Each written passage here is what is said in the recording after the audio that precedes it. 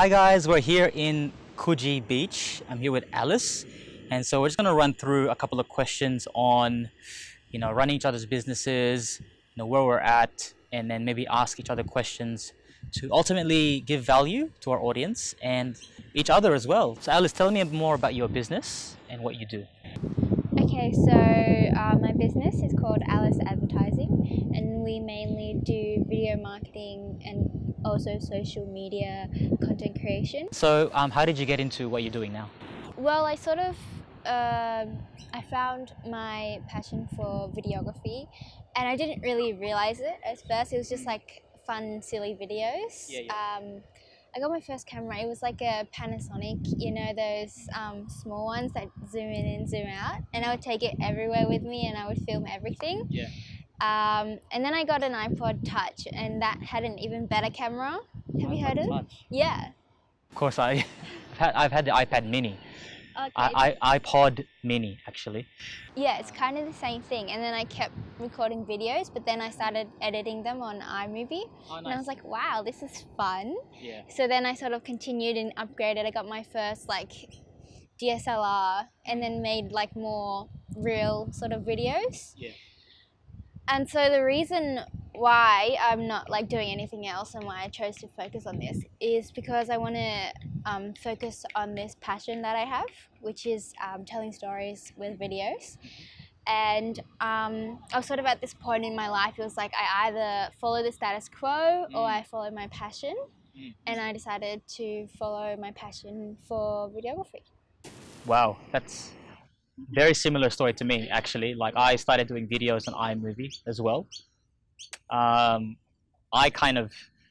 story is a bit different. I'll probably tell you a bit later, but I also started off with iMovie. And same mindset, I could either follow the status quo or follow my passion and do something that I'm actually interested in. So, next question. How long have you been doing your business now? I launched it officially in September. Yep. So what's that? Of last year. Yeah, of last year. Okay, so fairly recent, yeah. So fairly recent. But it was 3 months before that. It was really self-learning, trying to understand how to actually run a business, the accounting, the finances, and then dealing with the clients, and then building up my own knowledge and my own skills. Yeah. So it's sort of been almost a year, I'd say, but officially 6 months. Nice.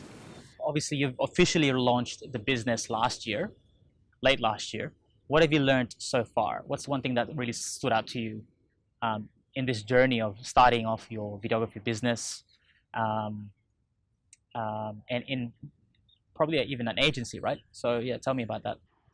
So my key takeaway from running a business is time management. That was the hardest things for me, because someone wants this filmed and then you're still editing this, but you still haven't sent this. So it was all about managing those deadlines, keeping those priorities, and because when you're working for yourself, right, you have to actually push yourself a lot. Wow. To meet those deadlines, because sometimes you're like, oh, I don't really want to do this, or I'm a bit tired today, but you have to sort of push through. Another sort of challenge, I would say, is when I first started my business, I was like, I'm going to become a millionaire, I'm going to make so much money, I'm going to be rich, 6 figures, 7 figures. That's next year. That's next year, yeah. I was like, it's going to be so easy, just put in some work and then all this money will be coming in. But really, it's a struggle, and you gotta be and enjoy that sort of process that you go through, rather than just seeing the sort of outcome. Because it's very easy to get lost, following those, looking at other people's achievements and saying, oh, I want to do that, or he's doing that, or I want to do that too. And so that was also one of my challenges. Nice. That's awesome. You're definitely on the right path. I think you've recognized that, there is no overnight success, and it does come with a lot of hard work, as you said, starting with good time management. So, what challenges are you encountering right now, like at the moment, the thing that stands out to you the most? Okay, so I said before, like it was like time management and everything, but I think it's sort of balancing like people's needs. I have a lot of uncertainty about where I want my business to go, how I want to get there, what I need to do next. There's a lot of confusion right now because it's what the client wants and then what you sort of want to do, how your creative vision, and you're getting paid from the client to do their vision, but the reason why you became a videographer was to explore the creative vision, right, and the creativity. And so that's sort of what I'm struggling. I'm saying, do I sacrifice my creative vision for what the clients want, to get more clients, to get more money? Or do I focus on my creative vision and sacrifice those clients, sacrifice those opportunities to have time to explore my own creativity? Yeah, definitely. I'll probably just give a quick add my 2 cents on that, since it's probably something that I might be able to give some insight on. My view has always been, when you work for a client, you're there to serve them, and ultimately, you want to meet their objectives. But the funny thing is, when they ask you for stuff, it, they might not realize that it's actually deviating from their objectives. So you want to get to a point where you progress and you become the expert in that field, and they actually value your feedback and rely on your insight. And so you now come into the situation, or into this project, with a bit of authority, and you go, and they respect you, and they say, look, Alice, like, I'm not gonna put my input, or I may give my 2 cents, but look, Alice, you're the expert. So, and that comes over time, but that's where you definitely want to be heading towards. You don't want to be too much of a technician. Technician is someone who kind of just takes orders, and so if the client says, do this, do that, you do it. Being able to have the knowledge and the experience to go, actually, that's great, but it's not really serving the objective. Can we rethink that? There's also you also come to a point where you get to choose the clients that you work with.